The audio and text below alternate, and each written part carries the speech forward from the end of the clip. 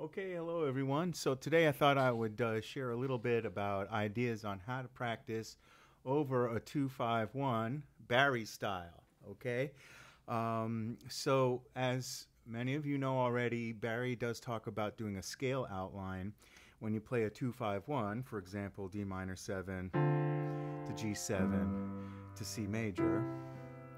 You are going to use the G7 scale, or the G Mixolydian, although Barry refers to it as a G7, for both the D minor 7 and the G7. The logic behind that being that the D minor 7 is the chord that's found on the fifth, 1, 2, 3, 4, 5, of the G7. And it is the G7's important minor. Those of us that went to other music schools that shall not be named maybe heard the term the relative to. Means exactly the same thing. But the idea being that since D minor is the same as G7, how are you going to play D minor into G7 when D minor is G7? So just play G7 for the whole thing. And then you play C major for the C major. So you might say, wait a minute, G7 is C major, and it is. But it doesn't sound right to play C major for the whole thing. It doesn't give you that feeling of the dominant, which is why I think the thinking is to think along the lines of the dominant, the G7. And I think generally speaking in this vocabulary, if you try to think about where the nearest dominant is, just as a matter of principle, you know, it can be very helpful. The more I think about this. And I might do some videos on that coming up. I'm still hatching my thinking on this. But I welcome all your comments and everything on that regard. Again, this being an open conversation. But anyway, how are you going to play this now?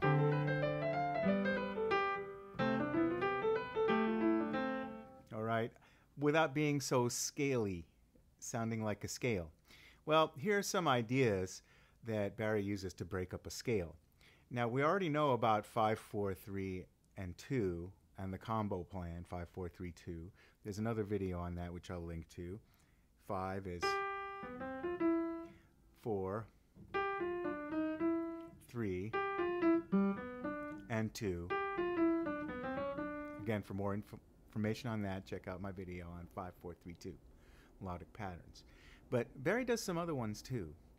A lot of times he'll say, okay, let's say I'm doing, let's say, a descending G7 scale from the 7th down to the root. You might find a lot of times he'll say reverse the 7th and the 6th.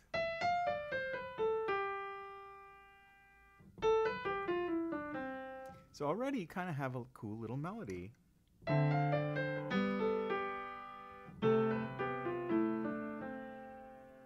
Right?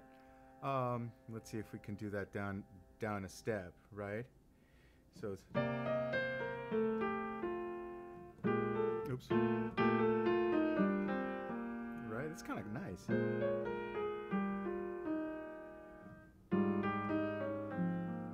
So all I did was I reversed the first two notes from the 6th to the 7th, and I created a nice little melody. Well, if I can do that, why can't I do it with the first and the second? Reverse the first and the second. In G, I'm playing a descending G7th. Why don't I go and then reverse the third and the second on the C? And let's see what that sounds like.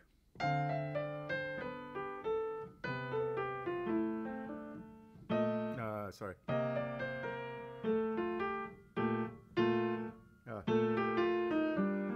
You can tell I've never practiced this. But the idea is that you come up with ideas and then you practice them.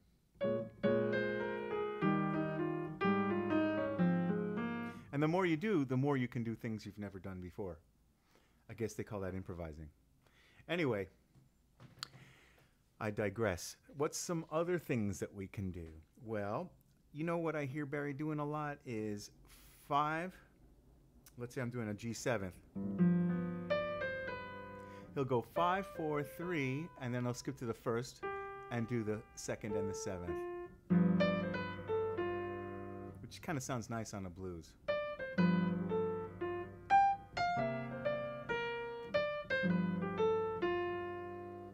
Right?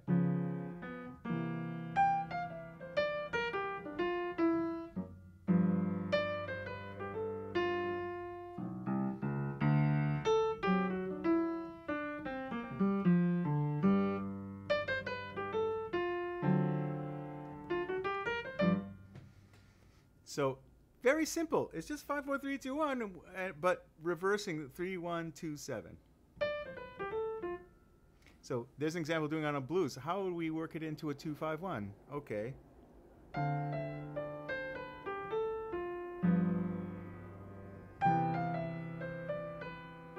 don't think it works on the 1, so I might go.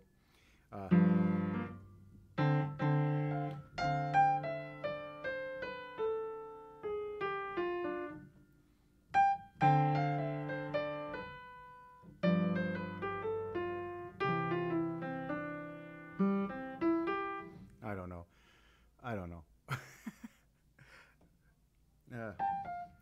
Just use it on the 5. 1, 2, 3, 4. 2, 3, 4, 1, 2. Or maybe 2 beat changes. 1, 2. 1. There you go. I just came up a triad on the 3rd of the C and ended on the 6th. So here's a nice little exercise you can do on your 2, 5, 1 exercise.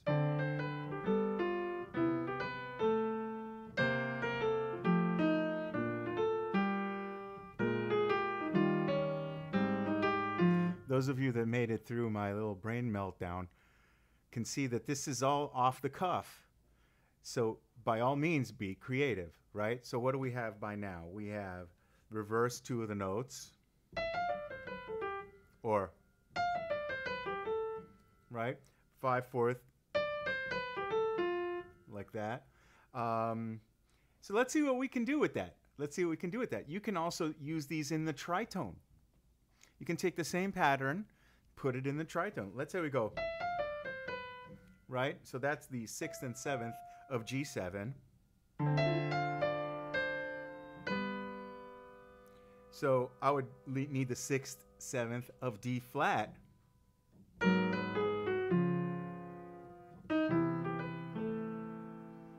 Right?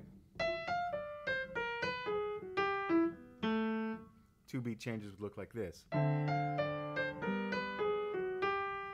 I'm on the 5th. Let's throw a 5 pattern. Okay, so now here's my line.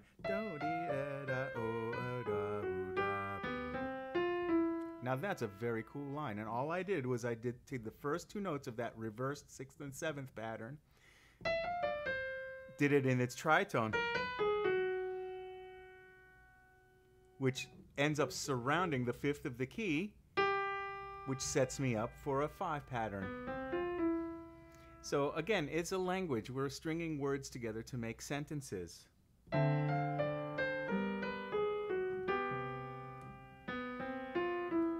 Right? And then down a step.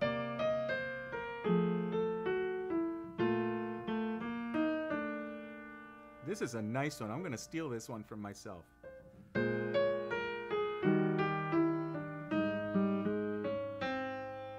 Whoa, baby.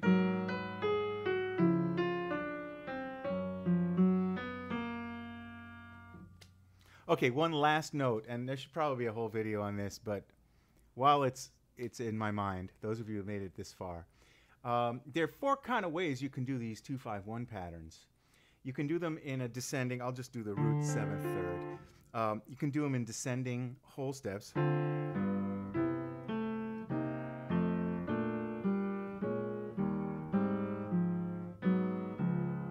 So you can think of that like the Bridge to Cherokee pattern, or the How High the Moon pattern, you know. Somewhere there's music, somewhere there's two, somewhere there's heaven, how high the moon. Okay, so that's that. And you can do them in ascending. So, here's your 2-5-1. Let's start down low.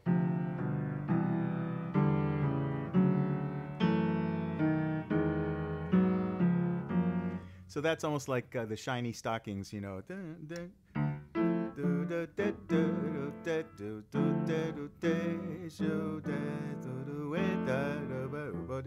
it is.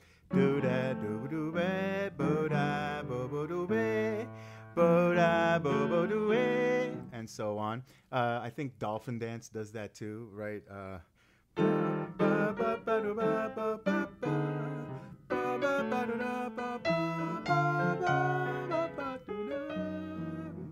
So we can call that the Dolphin Dance / Shiny Stockings pattern, ascending in whole steps. You also have descending in whole steps.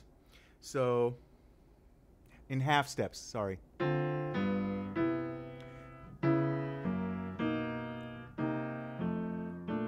Right? Okay, so we'll call that folks dressed up as Eskimos. Folks dressed up as Eskimos, and folks dressed up as Eskimos. Folks dressed up as Eskimos. They keep dressing up like Eskimos. Why are they still dressed up like Eskimos? Right, the Christmas song, or Aragon does that. I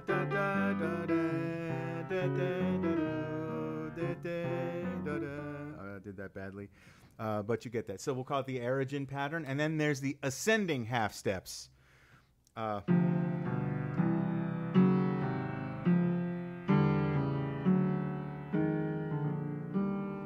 Okay, and I guess the one song that comes to mind that does that is The Bridge to Voyage,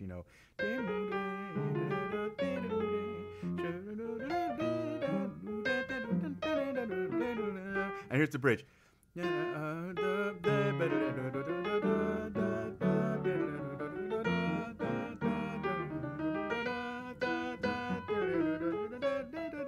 gotta practice it, but you get the idea. It's ascending in half steps. So all of these lines, like that last one that I did,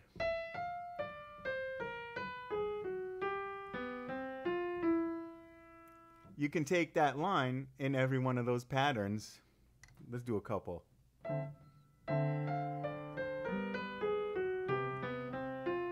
Down a half step. Down a half step.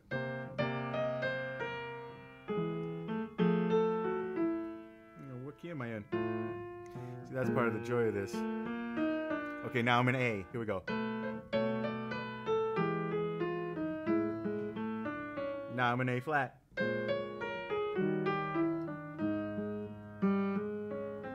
Okay. Now let's try ascending half steps. So,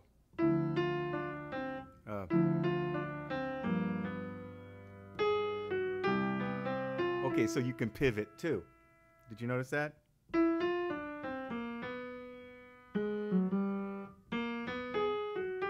Okay, you can pivot. If you run out of room on your instrument, you can always pivot. Check out the video on pivoting.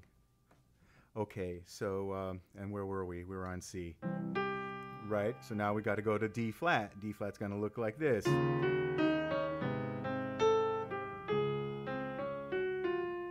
Oh boy.